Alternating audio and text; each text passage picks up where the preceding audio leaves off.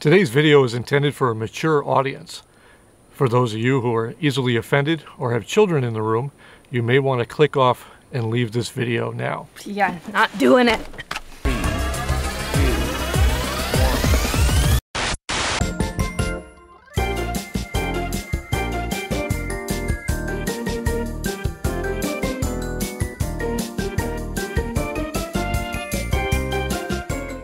Hello everyone and welcome back to the channel. For those of you who are new here, I am Bob. I'm Karri. And this is Life Redesigned. Now today's video, as the beginning has said, well, we had a little bit of a warning and a little disclaimer because we're going to talk about something that, well, maybe we shouldn't be talking about, but that seems to be the trend of our channel lately. For those of you who've been around the channel for a long period of time, you know that Karri and I like to keep a low profile, and well, we've actually made videos about this, that we're loners. We kind of like just to stay to ourselves and just enjoy the company of one another. That being said, there have been times where being on YouTube has been, well, it goes against that because, well, people spot us and they recognize us. They like to come up and say hello, and they'll say, hey, thank you for that video. We've also had and made friends that come by and just knock on the door, like Pete and Jen down in Florida. We met them in Georgia because, well, they knocked on the door and wanted to know a little more about Starlink, and that sparked a good friendship. Well, today we got kind of a different kind of knock, and we're going to talk about that now.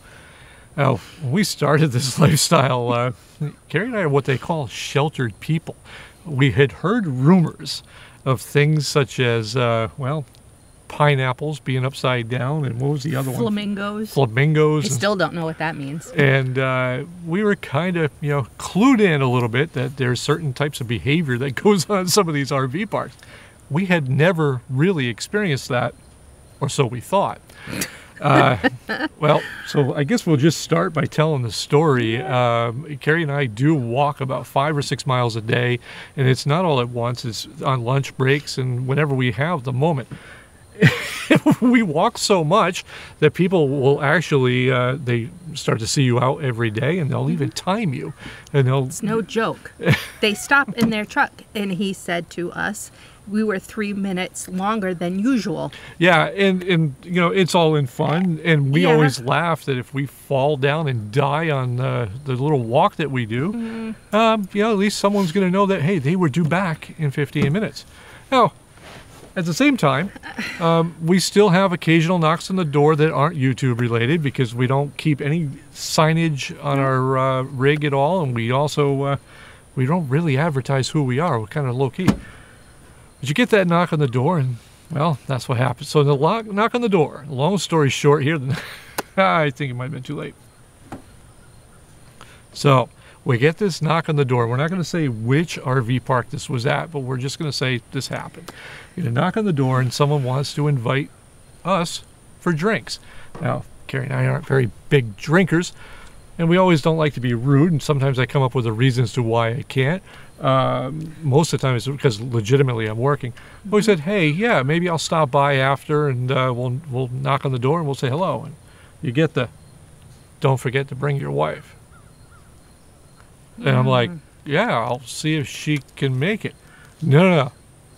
Make sure you bring your wife. Hey, don't think nothing of it. It's just a weird way to end a conversation.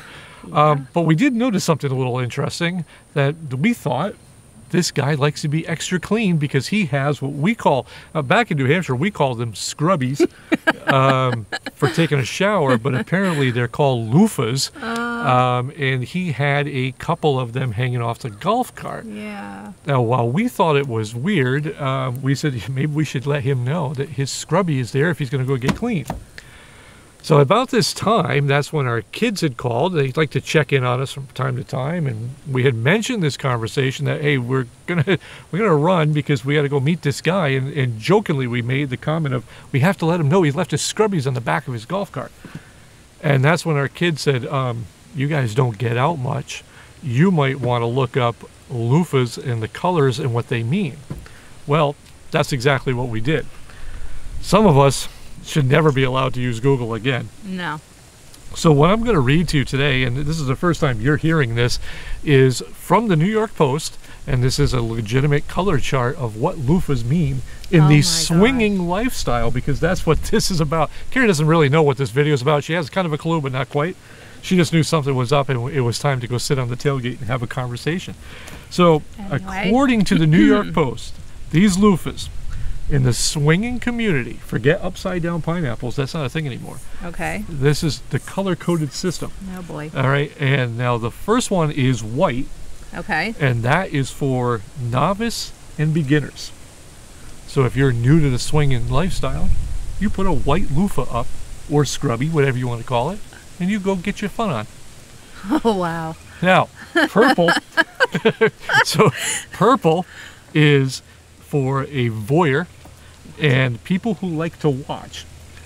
Yeah. No. So if you like to watch other people swing, you put a purple loofah up there, and that's your thing. All right, whatever. All right, some of these I don't understand, so you have to bear with me. Pink, and I believe this is the color you have when you use scrubbies. This is in the shower. A soft swap. People who like to do it with others in the room. Oh, come on. So, you can't make this It's not up. my favorite color anymore. Oh, again, if you're a swinger, we don't mean to offend you. This is just something that's totally different than anything that we've ever been around, and it's just funny to us. Okay. We're really, what you do, the privacy of your own thing is for you, and this is just all in fun. But keep it there. But we also like to be informed, and we're sharing with you guys. All right, blue. Okay. Is the I hope that's not what I think it is. Blue is the lowest level of full swap. Those who can play well with others. And I'm not sure what that means. What does that mean? What does that mean? If you know of any things that we don't know, leave them in the comments below.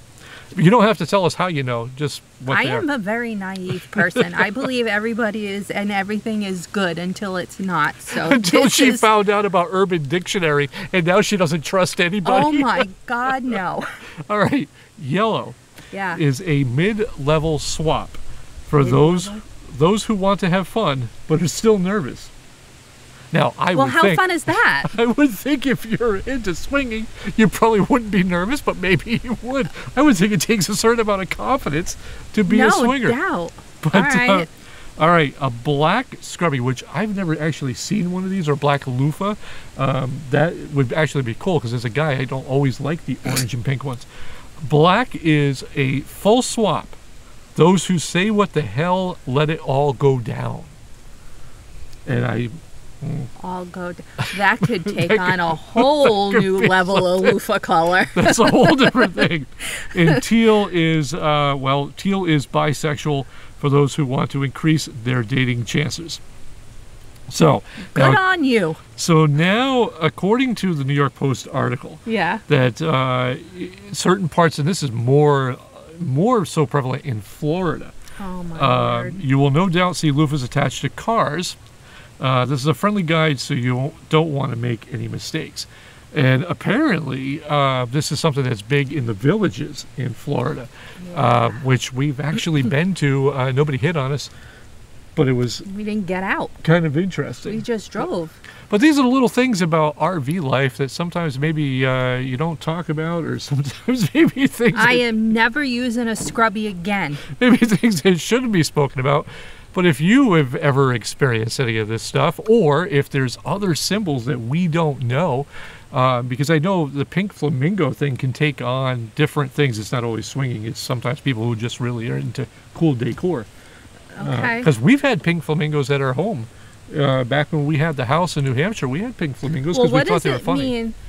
So, like the flamingos on a non-sexual manner, that they flood people's front yards with them. Isn't that like a? I thought that was like a cancer thing or something. Yeah. So that's okay.